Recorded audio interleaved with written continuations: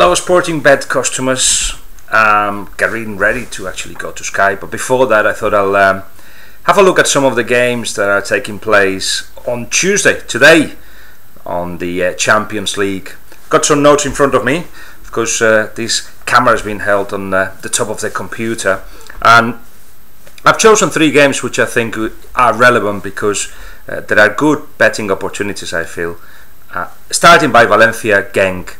I spoke to the manager of Valencia yesterday, and what I saw was a man that was really distressed by the fact that they had actually lost against Real Madrid on one hand, but also the way they lost.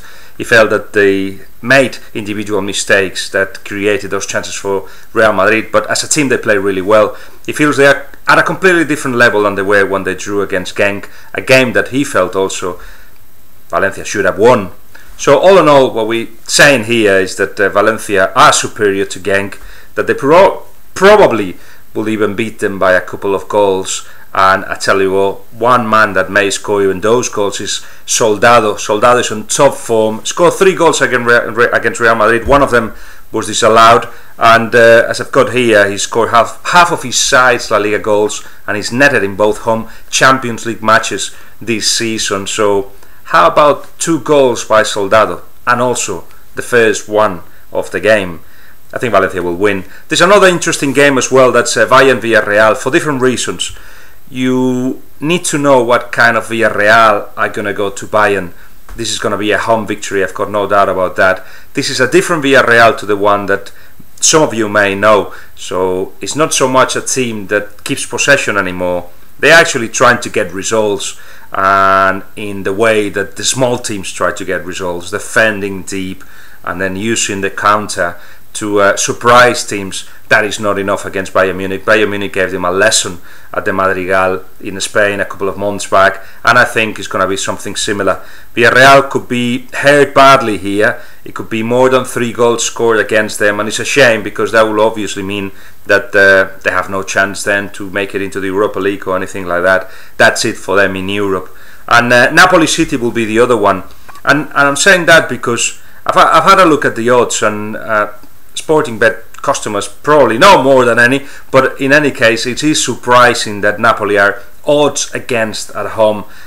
Europe is different to the Premier League. We've seen a Manchester City that has only dropped 2 points this season in 12 games, and that shows that it's a team that defends well, of course, and that up front have got so much power that they can beat anybody. But in Europe it's different because for those strikers to actually make some kind of harm, you need the assist, you need the service, and I think teams in Europe are cleverer about the way they stop the likes of Silva or Nasri or Yaya Touré.